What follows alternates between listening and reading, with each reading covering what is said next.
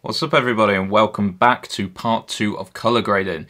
So this was a video that I wanted to get out a bit sooner than this, but I've been putting most of my focus into creating my Lightroom course, which is currently clocking in at around 5 hours of footage, and it's really in-depth. If you've seen some of my other videos, I like to go in depth about the tools and the theory behind them, what you can actually do. But this course is also going to go into developing your editing mindset so you don't go into every image blind, unsure of what you're going to do. But I really wanted to get this part 2 out and complete what we're doing. I've also been in the field shooting as well. So yeah, busy month. But let's dive straight into where we were with color grading part 2. So I've got a couple of images for us to go over and edit today. I've already done all the prep work, so we're purely just going to be doing the color grading side of that. But there were a few questions from the last video about how we do camera calibration and the HSL sliders alongside the color grading. So hopefully by including a bit of that today, it's going to make some more sense. So with my color grading, I do like to go just from sort of shadows across, and I've got a couple of images here. I've got this washed out green like forest, kind of looks like a horror movie, and I want to make this a little bit more cinematic. And there are a few ways that I like to apply color grading, and it's very dependent on the scene that I'm going for. So if I had a forest scene that was something like this, what I would probably do instead is bring into the shadows some more blues, and then perhaps in the highlights what I've done there is just play around bringing in some more yellows and some oranges. And I'd probably end up, yeah, shifting the balance of this, not from blues, but more towards that golden colour. So usually if I've got a really bright forest scene where there's just too many greens going on, and I wanted to bring in some other colours, and I couldn't quite get it with the calibration or the HSL sliders, I'll use the colour grade. So as I toggle from this, you see this really nice green scene, and then it just brings into all the highlights these orange tones. Almost looks like you've got this light source of a sunset or a sunrise over here just coming through the trees. For me, that just adds more depth to the color, makes the image more interesting, a little bit less flat. But the one we want to edit then is this one here, and I'm going to go for more of a cinematic look with this. So for a disclosure, let's have a look up top first. I've done basic edits, introduced some contrast as well with the tone curve, but I couldn't quite get the blues that I wanted, because if I go down into my HSL sliders here and I bring that blue right the way up on saturation, you'll see there's not much difference. There's just this little tone going on off to the side here though. But I'm going to bring that right the way back down. Everything else is quite muted as well, so usually if I'm going to be doing color grading and I'm introducing a color that's the same, I'll tend to pull it down in the HSL sliders, otherwise it becomes a bit too overwhelming. So let's bring us into the color grading, and I'm just going to reset all of these panels here.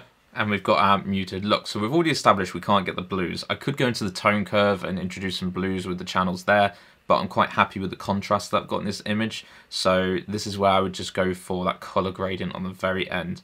And I still want you to imagine this as just taking your final photo and almost putting like a filter, like a film over the photo that just brings that extra bit of color into it.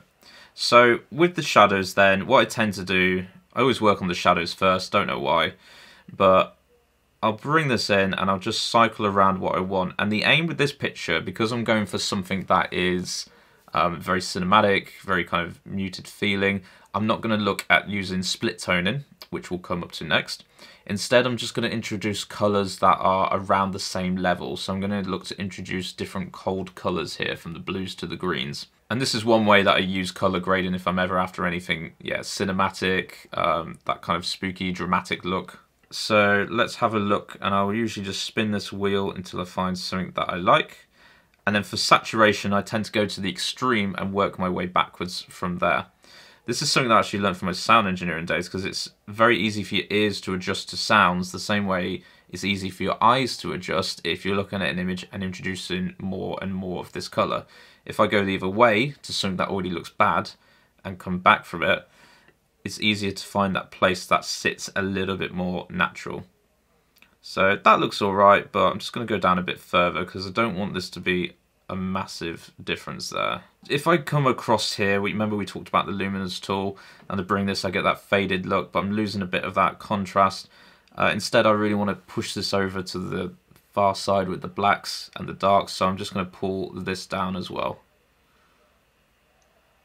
There we go. And let's just toggle that on and off first of all.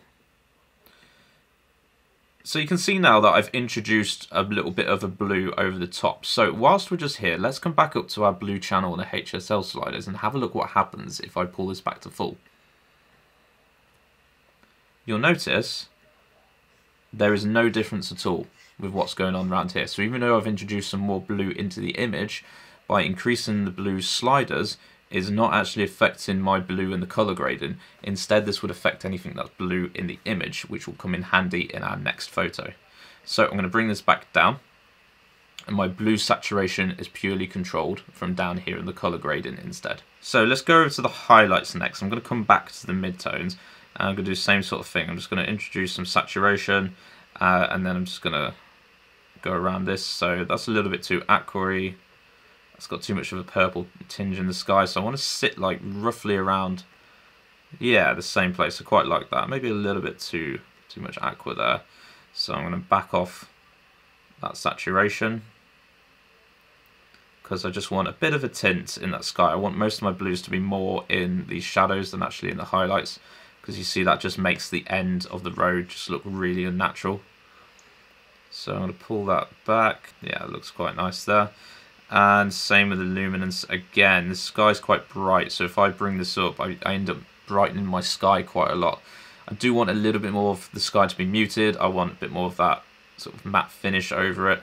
So I'm going to pull this luminance down just so I get more of that blue in the sky, and I almost take away those whites a bit more. If you're not sure on any of these tools, please, like I say, go back and rewatch the first video again. Just to understand the theory behind them. So let's toggle on and off. Looking good so far. Really like this. I'm just going to introduce a little bit of midtones here, and I really feel like maybe not have some more blues. I feel like maybe just bring in a bit more green into this side.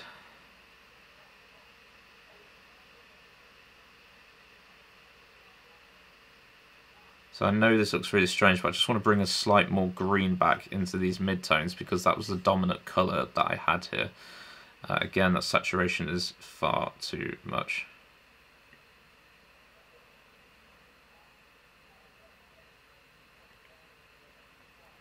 And let's bring down the luminance of that as well. There we go. So it's just to hit these greens a little bit more, and I quite like what that's doing. If I just want to see what the midtones are doing, I'm going to toggle the eye on and off, so you can see it's just, I like it. It's just added that little bit extra punch to the image. Kind of gives it that green washout in the blues, but I like what it's doing down here. To me, it feels like it pulls the image together a little bit more. You might not like it, but this is very much personal taste with it. Whilst we're on this image then, let's have a look at how we might get the different styles using the calibration. So I'm happy with what I've got now on the color grading. Let's go onto the blue channel with the calibration, and let's just toggle that from one side to the other and have a look at what's happening to our image now.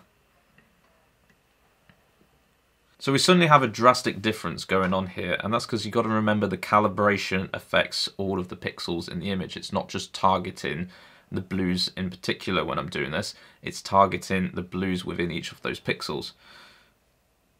Come across to the other side, and I get this very vibrant green, which looks terribly and unnatural. But what I do like about this is I could take this image as I want, or if I shift the calibration, again, I'm not really affecting what's happening with the color grading, but I am very heavily affecting the colors underneath. So maybe if I wanted to take away some of those greens, almost desaturates them down, gives it even more of a dramatic look, pushes it more towards those oranges there.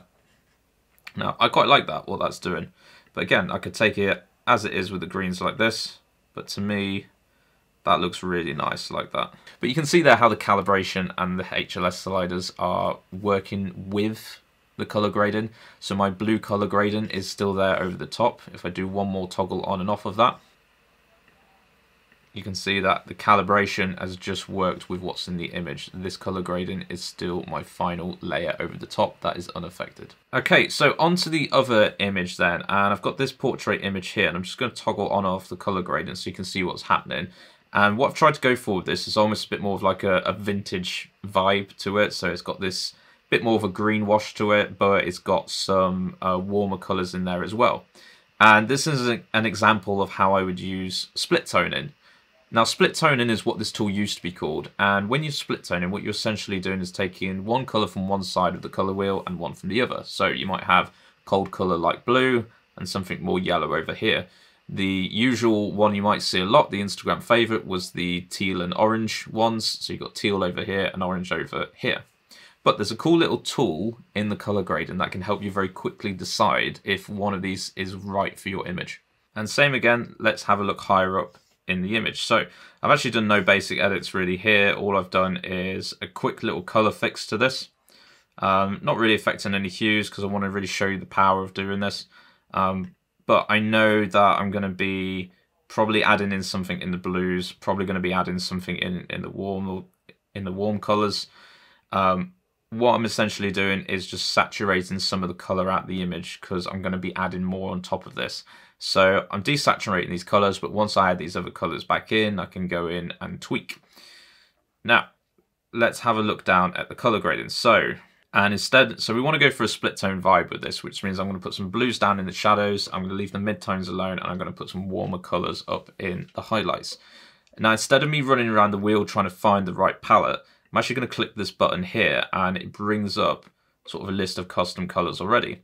And you can see in here I've actually got blues and yellows. So I'm just going to click the blue one to start with here. And I'm going to go over into my highlights and I'm going to click the yellow one. So that's added two different colors with quite a lot of saturation as well. But that's good because, like I said, go to the extremes and pull back from there. Your first task is to find the right hue to actually put into the image. So let's go back over to the shadows, have a look where it's picked for us. It's right the way down in the blues here. Let's go with it. I do like it, but to me that is possibly a bit too much saturated. Maybe not. I do like what it's doing. Oh, actually, you know what? I'm going to saturate it even more and leave it there. But like the other image, I want this to just really affect over into the blacks a bit more. So I'm just going to pull that down. And I do like to reference back to other images, so generally I'll have this open next to me, I'll make a copy like that, and then I'll come across just so I have a reminder of what I've edited so far, and then I can see the difference over the top of this. Yeah, like what's going on there. Let's go back over to the highlights and see what it's chosen for us. Probably a little bit too much towards the green, so I'm just going to pull this back slightly there, make it a bit warmer. So again, it throws you where you need to be, but you got to make the tweaks. You've got to use your eyes for this. That is too much though for me there. So let's pull that back down. Yeah, I like that. So I want the shadow color to dominate a bit more. I just wanted that warmer side in here, but I'm trying to achieve that almost like vintage style look to it. You can see these greens are quite green now, and if I didn't desaturate them out of the original image, so if I come back into here and I bring my yellows and things back up, you can see they've suddenly become really bright. So to prepare my photo for it, I have just brought these down. Okay, like what's going on there. Let's just, let's see which way to pull that. Okay, that brightens her face too much and the background too much, so we will pull the luminance over to this side a bit more. There we go. So I just didn't want her face to be shown this colour too much, and over there. It's also actually helped me control a little bit more of the harsh lighting that is on her face here and just get rid of some of that. So we'll put that around 50. Blending for this then, I do want a bit more of a smoother blend between the two. Probably to about there. And then balance, I think I want to just get those warmer colours to take over a little bit more, because I didn't put as much in the saturation with them. But yeah, I like what that warm's colour doing. This is too washed out, like this is too green. Just going to bring that little bit of balance in. Yeah, I like what that's doing. Okay, so if we toggle that on and off there then, you can see a big difference between the before and after. And we've achieved this sort of vintage filter look to it.